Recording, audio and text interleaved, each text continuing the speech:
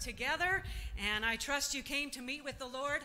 I would like us to stand. We're going to read a scripture together to start our service this morning, and this is a scripture from Psalm chapter 5. It's on the screen, so why don't we read this aloud together as we open our service. Verse 11 says, "But let all who take refuge in you rejoice. Let them ever sing for joy. And spread your protection over them, that those who love your name may exalt in you." Those who take refuge in the Lord should be able to rejoice. I trust that that's your testimony this morning, that you do take refuge in the Lord, and that you are here with a heart of joy this morning, that you're rejoicing. Even if things aren't going as well as you'd like, our refuge is in the Lord, and he is our reason for joy this morning. We're going to sing Joy Unspeakable, so why don't you sing this with me, and let's rejoice in the Lord this morning.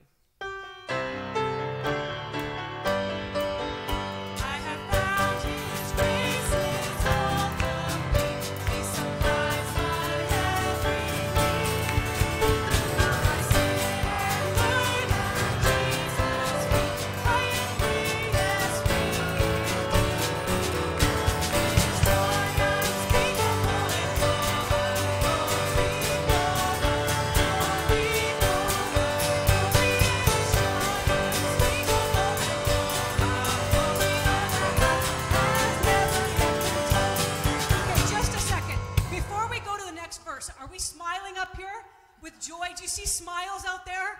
Let's see if we can sing this with smiles on our face. Let's sing verse 2. I have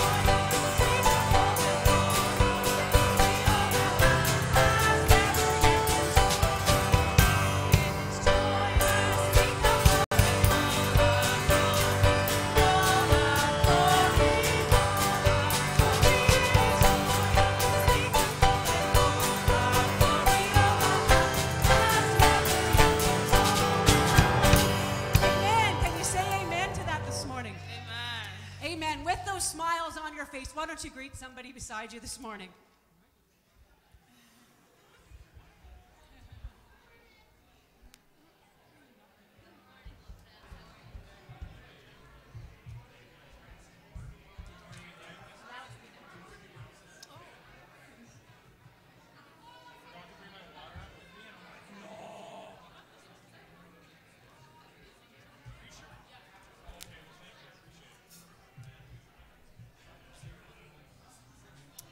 All right, after you've greeted a few folk, you may be seated.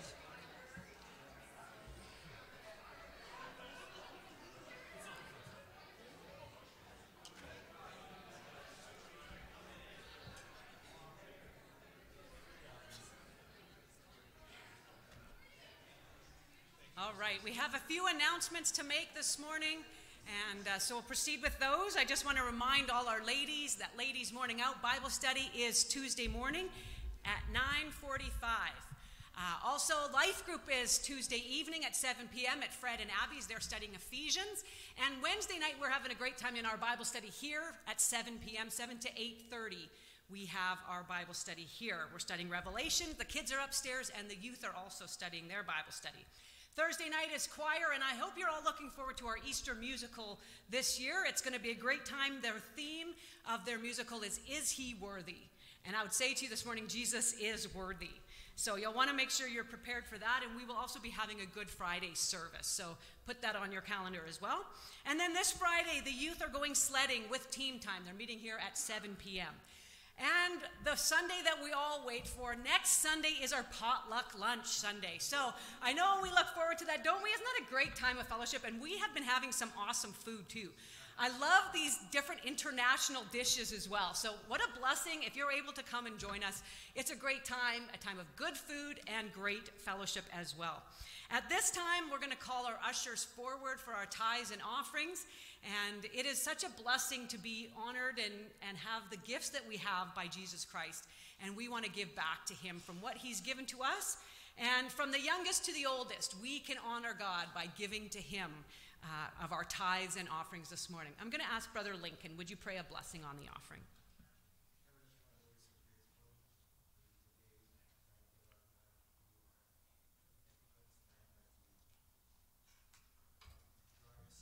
Thank you, Jesus.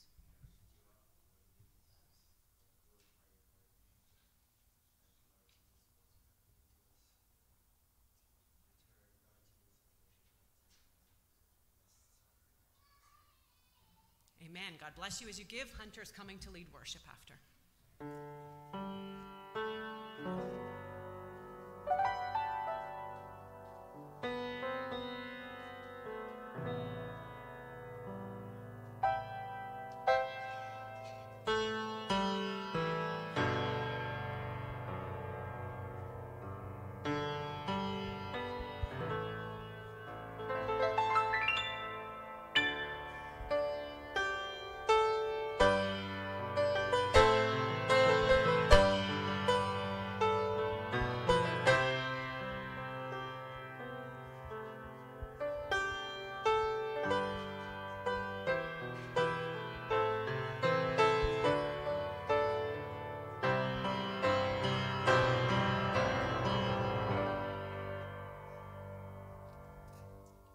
Good morning. Let me tell you, I am happy today. Solid, your hair looks good. I think you dyed it. Looks good. Yeah. Let me tell you, oh man, I'm happy. We're gonna sing "Shine, Jesus, Shine." So, yeah, stand on up with me and let's just sing.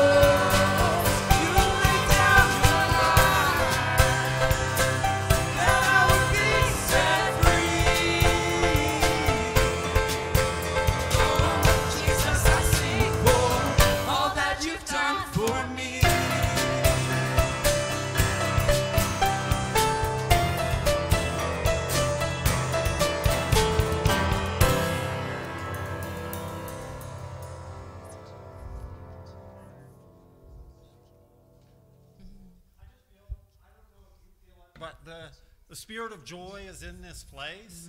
And he's calling us, for those who are weary and tired, those who have had a hard week and even maybe hard weeks, bring it to the Lord, lay it at the feet of Jesus, because he says, I want to exchange that. I want to exchange your heaviness and for a spirit of lightness and joy. And it's not that you're not going to experience difficult times in the future or tomorrow even, but he wants to refresh you. So lay down your burdens at the foot of the cross. Let him take it, and be reminded that we're not to carry it alone, that we are yoked with Jesus Christ. He carries our burdens. He carries us, and his grace is enough. So receive the joy of the Lord this morning. That is a perfect segue to this. So I'm going to call up the prayer team, and as they come up, I just want to read this scripture and say a quick word on it. Oh, magnify the Lord with me, and let us exalt his name together. I sought the Lord, and he answered me, and delivered me from all my fears. Oh, magnify the Lord with me. Right? Let's worship. And then I sought the Lord, and he answered me. I sought the Lord, and he answered me. You know, like Pastor Jonathan said, we might not be feeling the joy of the Lord. Go to him. But Hunter, I'm going through a season of depression. I'm sorry, brother. Come get some prayer, and may the Lord be magnified in your life. Hunter, I'm going through a series of loss. Well, I'm sorry, sister. I am. Come get some prayer. Seek the Lord. And may his joy, may his blessings be magnified in your life. And so with that, we are going to sing, Christ be magnified.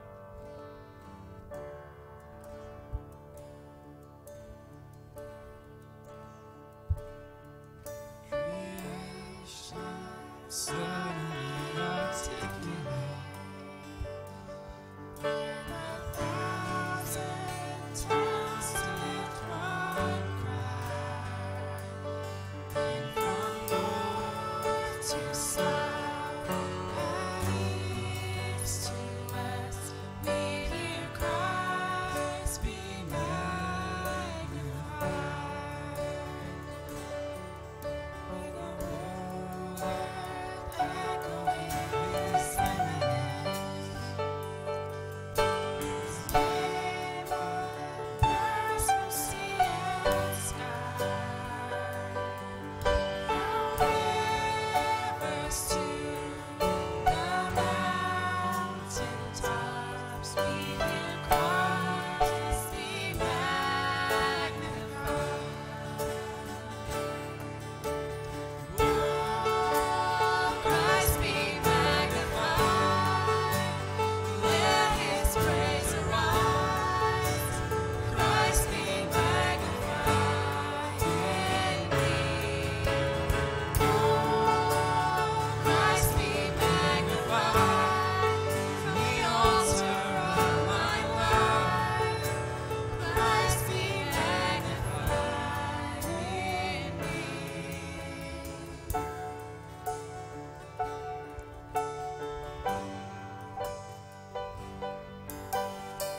Nature finds its inmost melody.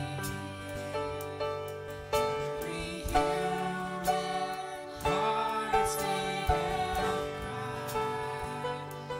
Men and one in raptured hymn of praise, we sing Christ be magnified.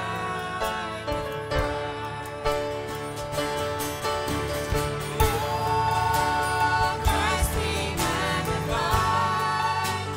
Let his praise arise. Christ be magnified in me. Oh, Christ be magnified.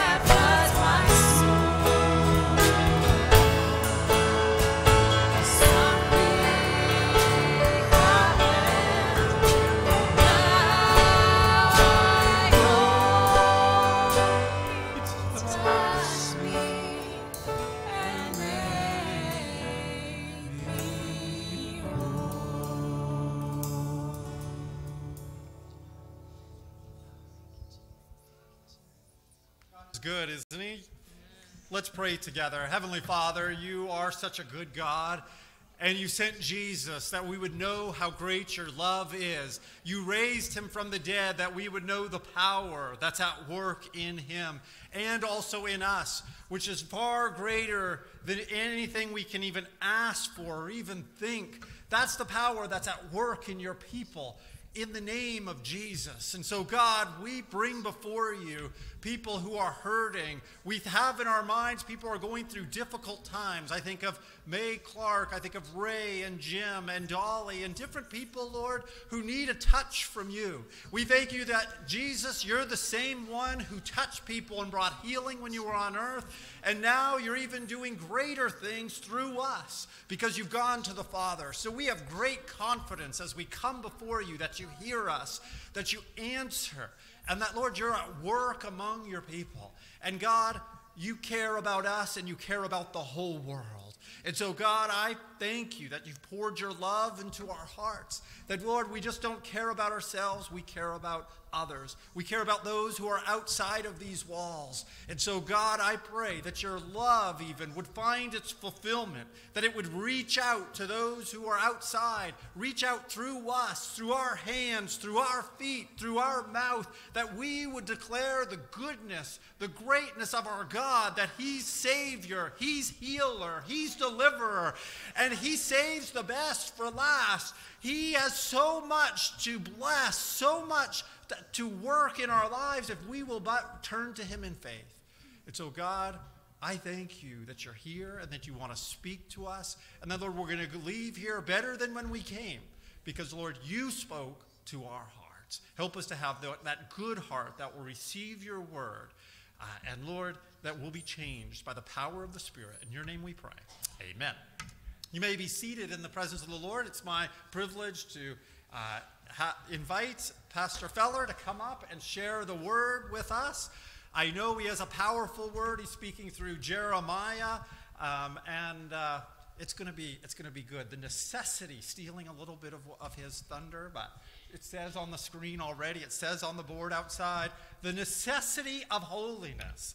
And I tell you, God is the same God he always has been. He was holy in the Old Testament. He was the Holy One who dwelt in and among his people in the tabernacle and the temple. And he's the same holy God today. And even as he demanded holiness of his people then, he demands holiness of us today. But what he requires, he also gives. He brings to us. And so I'm going to invite him. I feel like preaching, but I'm going to have Pastor. It's his turn. God bless you. Praise the Lord, John. God bless you. Hallelujah.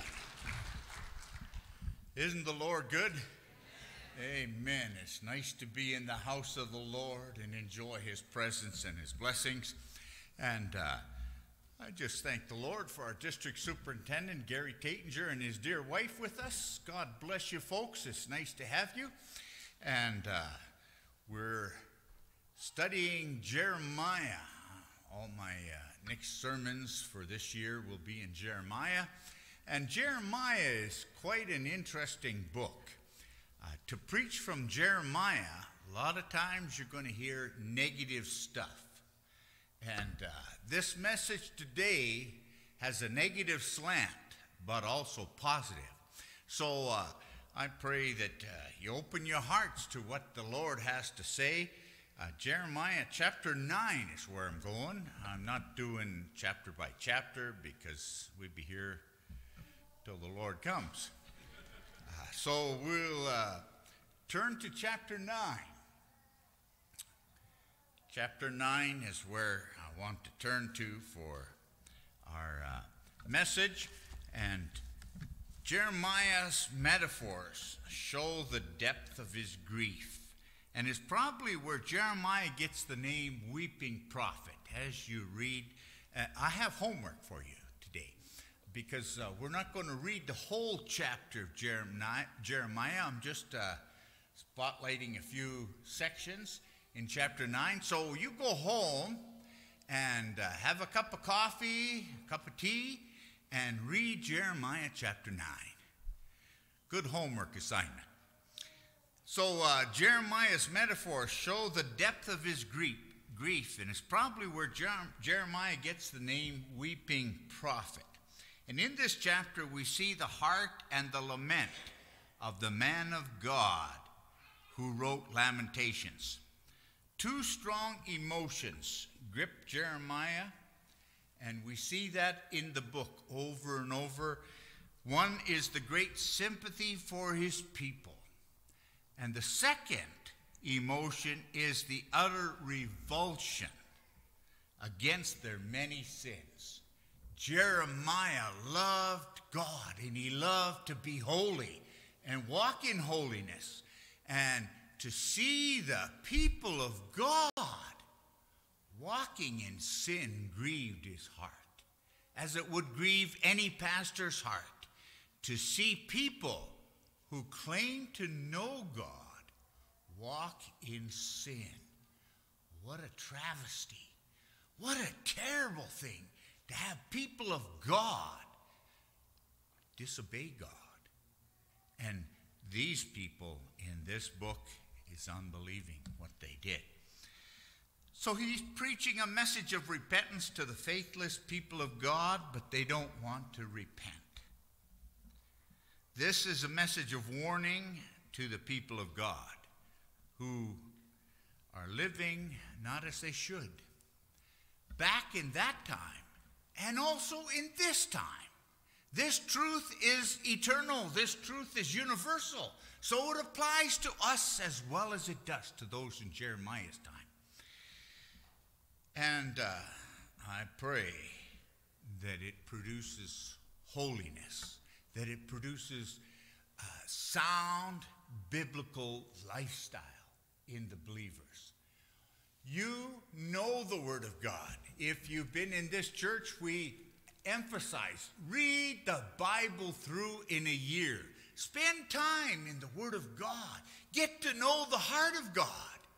And as you spend time in the Word of God, then the Spirit of God comes and teaches and directs us.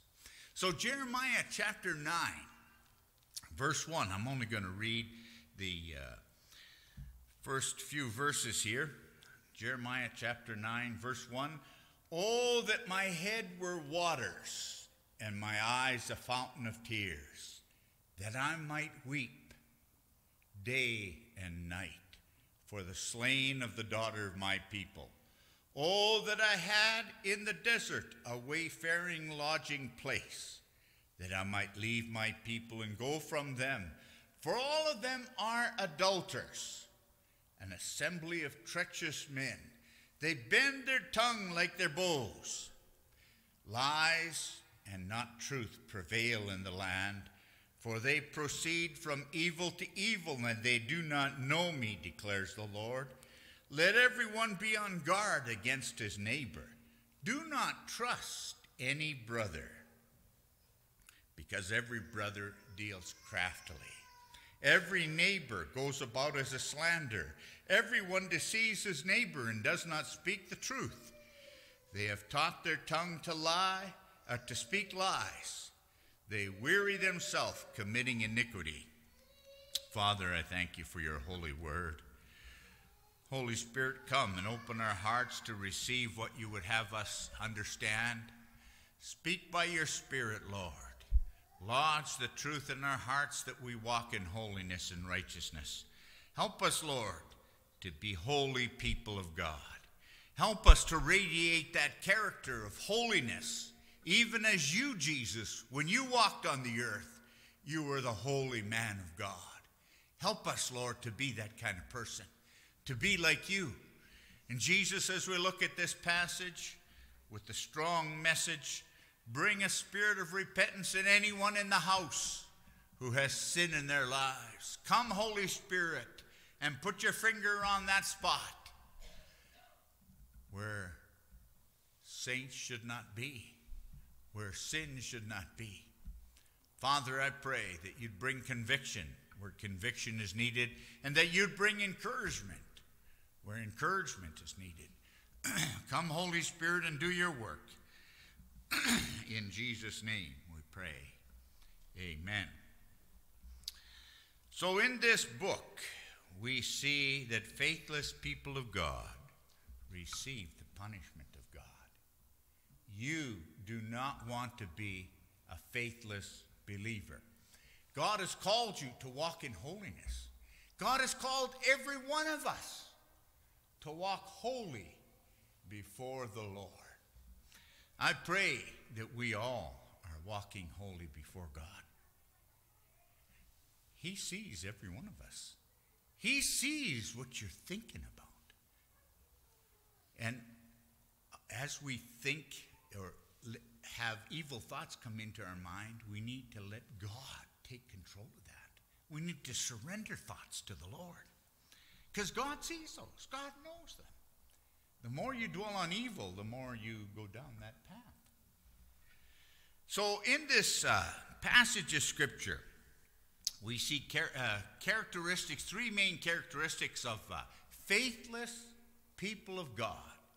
These characteristics should not be in your life. They shouldn't be in the life of the believer. And the first one is that the faithless people of God are guilty of adultery.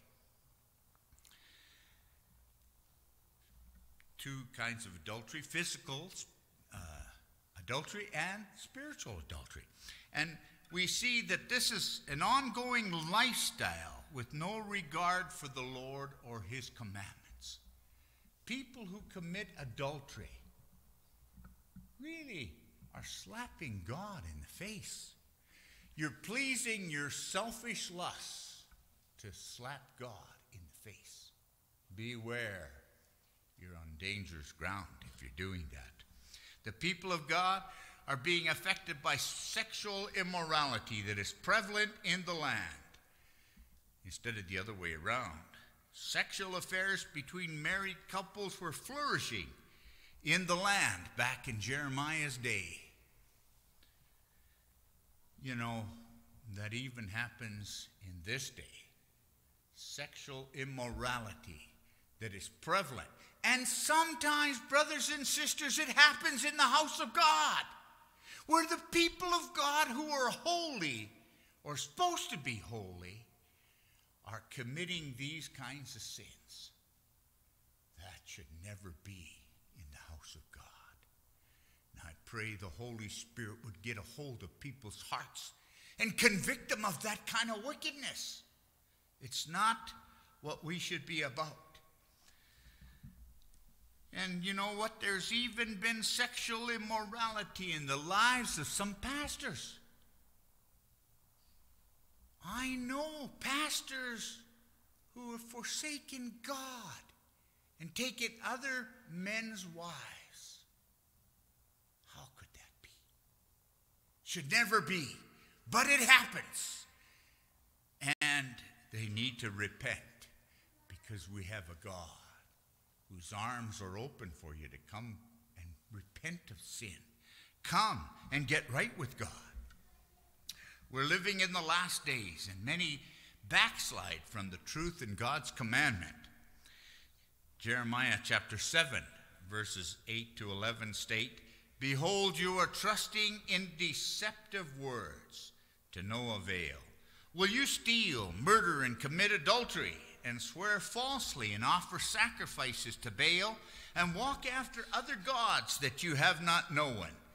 Then come and stand before me in this house which is called by my name, and say, we are delivered, that you may do all these abominations? Has the house which is called by my name become a den of robbers in your sight? Behold, I, even I, have seen it, declares the Lord." God sees everything.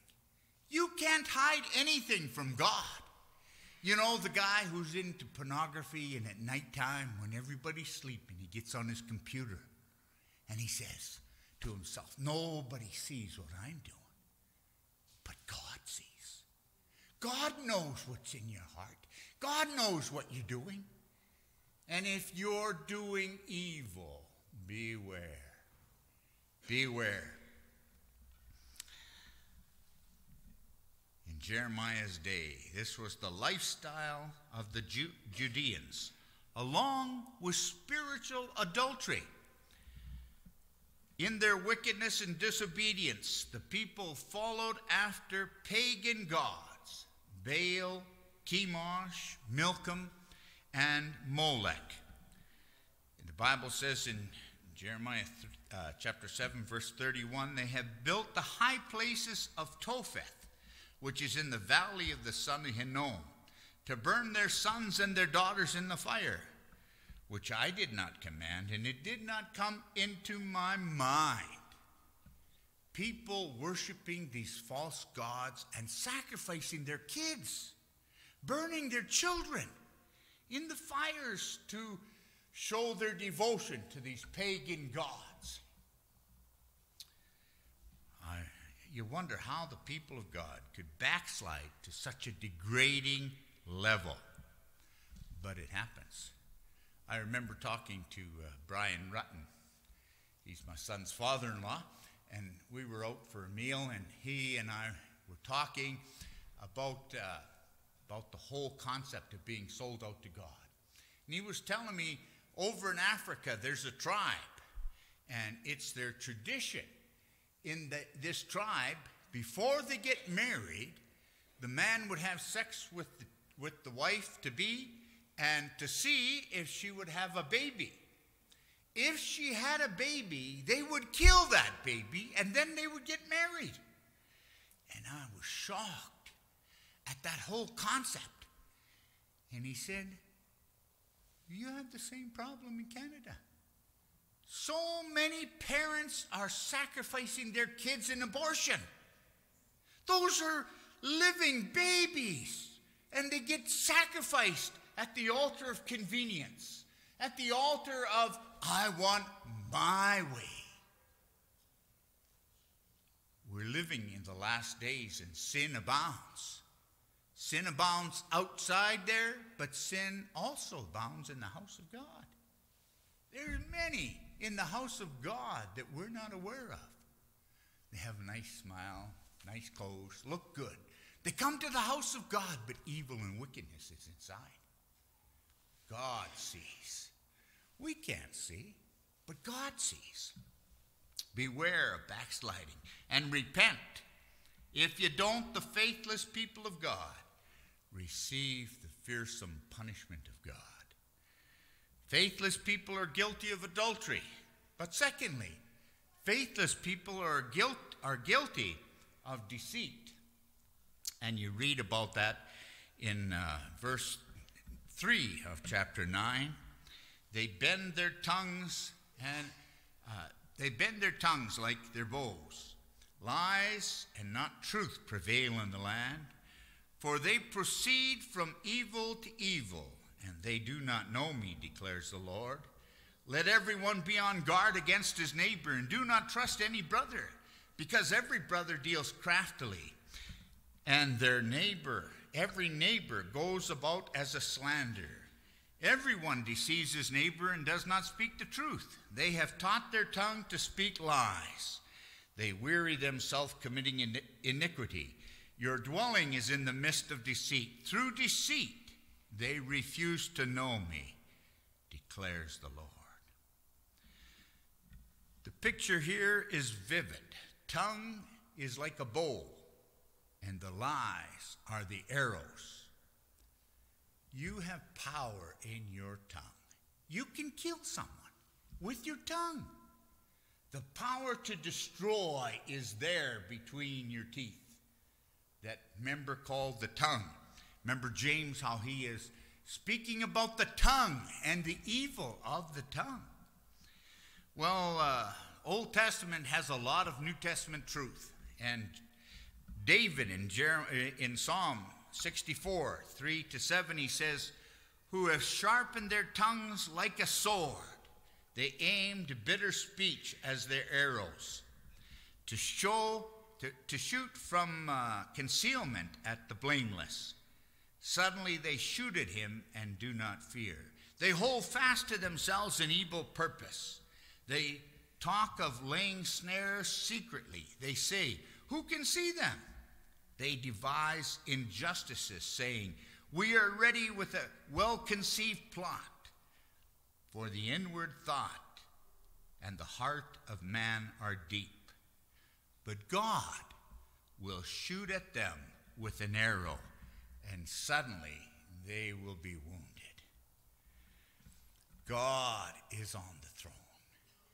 And if your heart is right with God, that's comforting. But if your heart is not right with God, beware. Beware. Because you fit in the camp of the enemy of God if your heart's not right with God. Unwearied, the people went from one sin to another. They were valiant, but not for truth. They used their power and influence, not for helping their countrymen, but for oppressing the poor and the needy. They had completely abandoned moral and social standards. If you are not a man or woman of your word, you're fitting into this category. You as a Christian should be known for your word being your bond. Being a man or woman of God, when you say something to me, I can depend on that. I should be able to depend on what you say. As a Christian, your word should be your bond. But there's many Christians who say something and forget about it. And so their word, their promise is nothing. God sees and hears that. God knows that.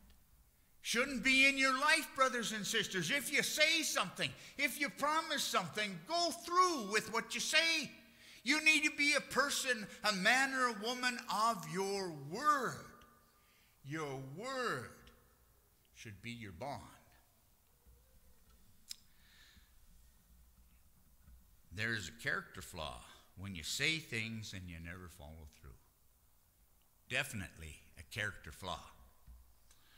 Members who sign membership application forms and say you will tithe, which is 10% of your salary, and then you don't, that's deception. And God sees that. I know I'm getting a little nitpicky here, but I remember one brother, he came for membership and he signed he was going to tithe, and then he came and he said, Pastor, the Spirit of God is convicting me. I'm not tithing like I should be. So he turned his membership in. That was a man of honor because he listened to the Spirit of God. When you sign your name saying you're going to do something, you better do it. People of God who live in that kind of deceit will face the hand of God's judgment. You know, Malachi, you hear about Malachi all the time when they're preaching on tithing. Malachi chapter 3, verses 8 and 9, the Bible says, will a man rob God? Yet ye have robbed me. But you say, wherein have we robbed thee? In tithes and offerings. You're cursed with a curse, for you have robbed me, even this whole nation. It's terrible to have people of God that you can't trust. This is what Jeremiah faced in his day. People who claimed to be people of God, but they didn't live it. Jeremiah chapter 7, verses 8 to 11 state, behold, you are trusting in deceptive words to no avail. Will you steal, murder, and commit adultery, and swear falsely, and offer sacrifices to Baal, and walk after other gods that you have not known? Then come and stand before me in this house, which is called by my name, and say, we are delivered, that you may do all these abominations. Has this house, which is called by my name, become a den of robbers in your sight? Behold, I, even I, have seen it, declares the Lord. God keeps records, and he sees the heart of man and woman. God knows what you're like. He knows what you're thinking. He knows what's in our heart. And if you're thinking right, and if you're doing right, that's comforting. But if you're not, that should be convicting.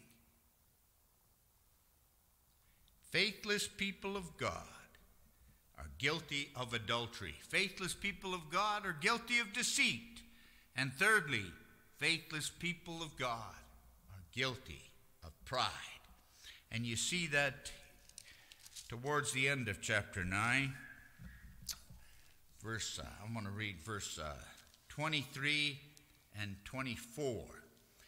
Thus says the Lord, let not a wise man boast of his wisdom, and let not the mighty man boast of his might. Let not a rich man boast of his riches, but let him who boasts boast of this, that he understands and knows me, that I am the Lord who exercises loving kindness, justice, and righteousness on the earth. For I delight in these things, declares the Lord. Hallelujah. Jeremiah speaks of three things in which men of the world trust: wisdom, strength, and riches. But these cannot ward off disaster and the Lord's displeasure. Men's wisdom is not like God's wisdom. People who have degrees and intellectual scholarship are warned by God not to be proud and arrogant because they have such education, and also not to trust in their education, but to trust in the Lord. It's not wrong to get education and degrees, but it is wrong to be proud and arrogant about them. 1972, I graduated with my Bachelor of Arts. 1977, I got my Master of Divinity. 1993, I got my Doctor of Ministries degrees. These degrees do not make me any better than any of the people of God, but I felt God led me to pursue education that I'd understand the Bible better. I know Pastor Jonathan has the same concept. He's got his bachelor's, his master's, and his doctorate. Jeremy got his bachelor's, his master's degree, and his doctorate. Now he's pursuing another degree, Master of Business Administration or something. Those are not wrong. But it is wrong to get arrogant and to get proud and say, I got all these degrees behind me. You need to listen to me. You don't need to listen to me because of those degrees. You need to listen to me because God speaks from his holy word. That's what we need. God's word. Put your faith and trust in the word of the living God. He's the one who's going to lead and guide and direct you. He's the one who will show you what to do. Apostle Paul was probably one of the most educated men in his time. But we don't see his pride you don't see pride in the life of the Apostle Paul. James chapter 3 verse 13 says, who among you is wise and understanding? Let him show his good behavior, his deeds in the gentleness of wisdom. But if you have bitter jealousy and selfish ambition in your heart, do not be arrogant and so lie against the truth. This wisdom is not that which comes down from above, but is earthly, natural, and demonic. For where jealousy and selfish ambition exist, there is disorder and every evil thing.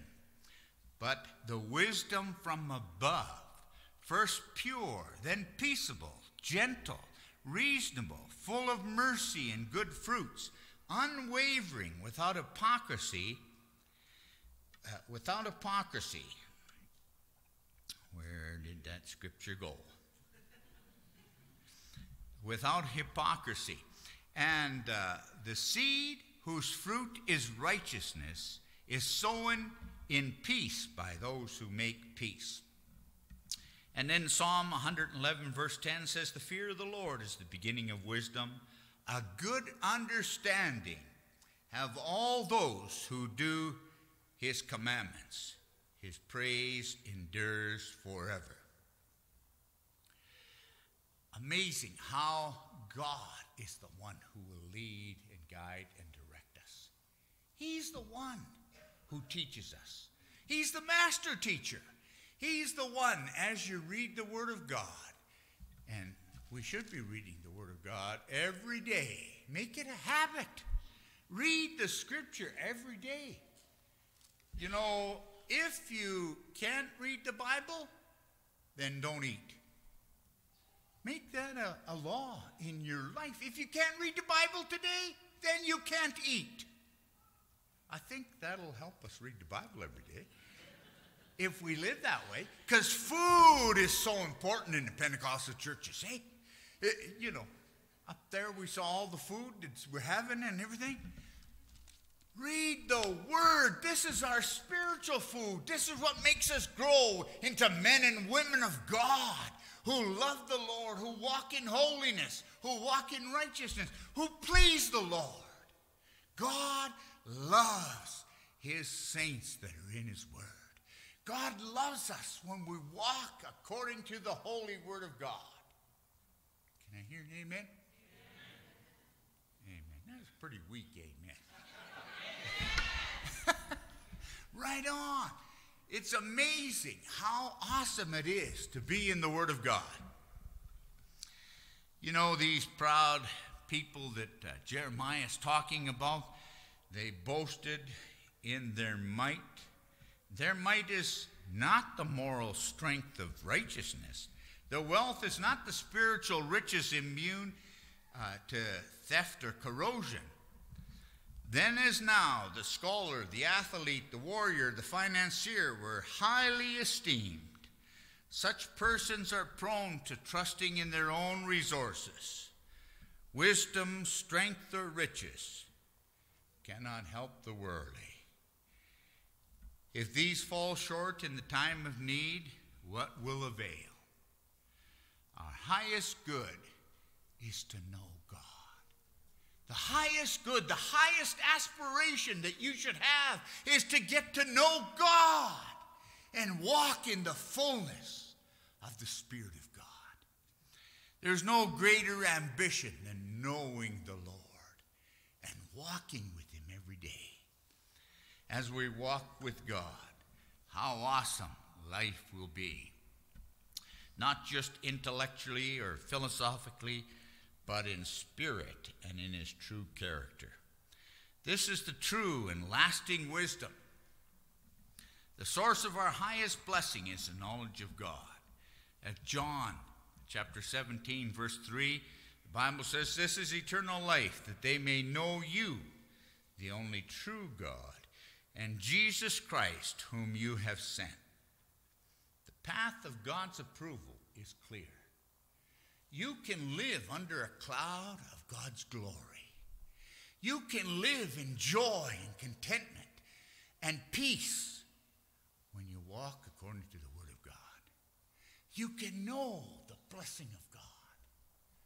But if you're dabbling on the other side, if you're looking at pornography at night when everybody's sleeping, God sees that. If you're taking another lady out when you're married, God sees that. Watch out how you live. We need to live holy lives, lives that are committed to the principles of God's Word. And you're never going to know the principles of God's Word if you're never reading it. You need to be in the Word of God.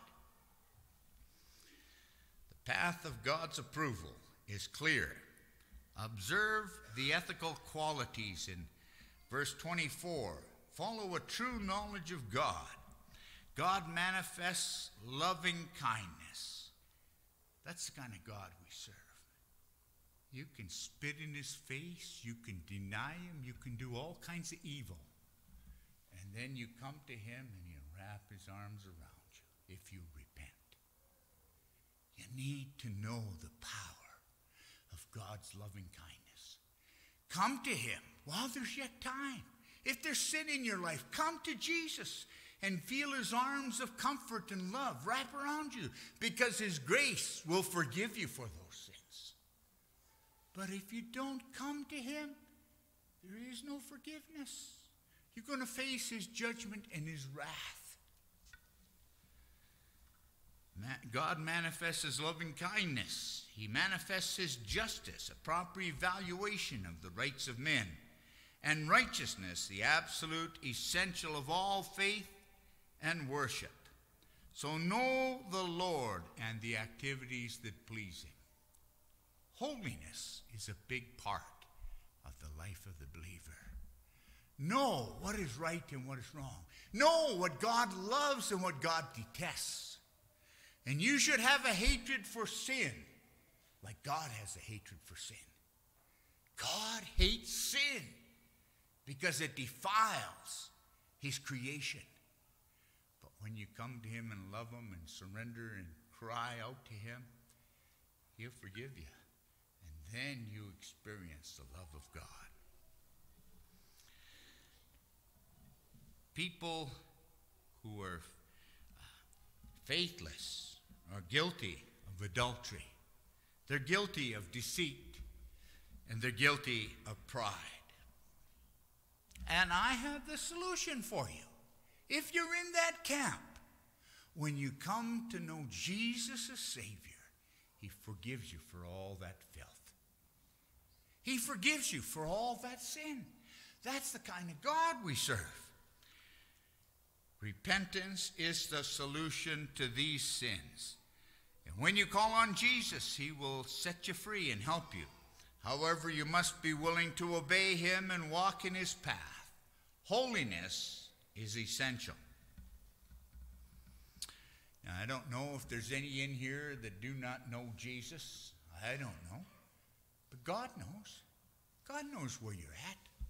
So at this time, I want you to all stand. And if there's anyone here that has sin in your heart, you don't know Jesus, maybe you walked in and you've never been in a church and you don't know Jesus. I want you to know that our altar here is open for you to come and pray and ask God to forgive you for your sins. If you're in that state, if there's anyone here, come to the altar at this time. Come and meet Jesus. Come and confess your sins. Come and be right with God. You might have been a Christian for years, but you've been hiding your sin. Nobody's going to condemn you here. We want you to come to the altar and meet Jesus. Have your life clean. Nobody needs to know what that sin is, but God knows. So the altar's open for any who desire to come and be right with God.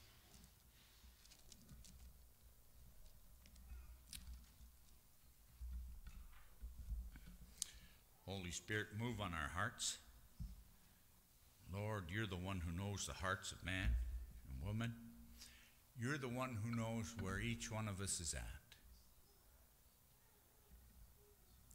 Father, I pray by your Spirit you would deal with each one of us. Father, may we be holy people, people who love you and walk after you with all our heart. And it's so easy if we are sinners to come and know you as Savior. If there's sin in the life of any believer here, I know you can cleanse us and make us pure and holy.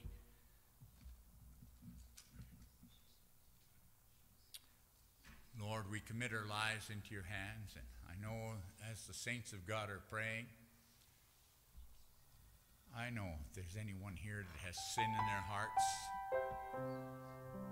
I know, Father, that you will bring them to the right place where they would confess their sins and make it right with you.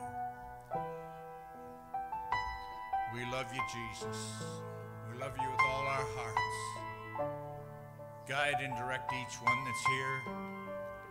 Father, we commit our lives into your hands now and ask that you would have your will and your way. In Jesus' name we pray. Amen.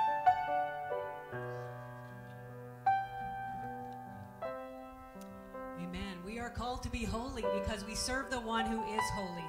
And he enables us to live and walk in holiness. We're going to close our service with this song, Holy Forever. Let's just focus on our hearts, that our hearts would be holy.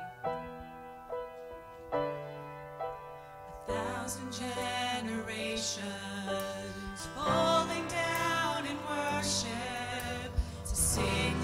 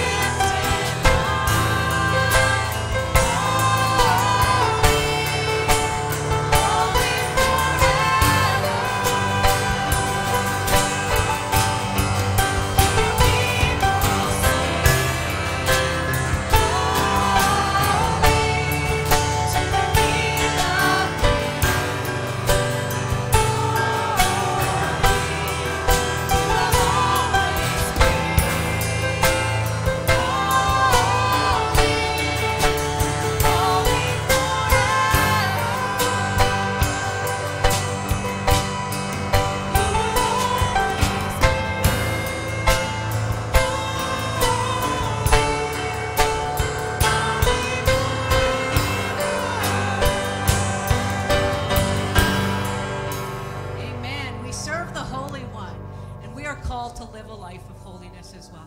To close our service, I'm going to call our superintendent from the District of Alberta is here this morning, Gary Tattinger. I'm going to ask if he would come and close our service with a word of prayer. It's a privilege to have him and his beautiful wife, Carrie, with us this morning. And let's just welcome them here this morning.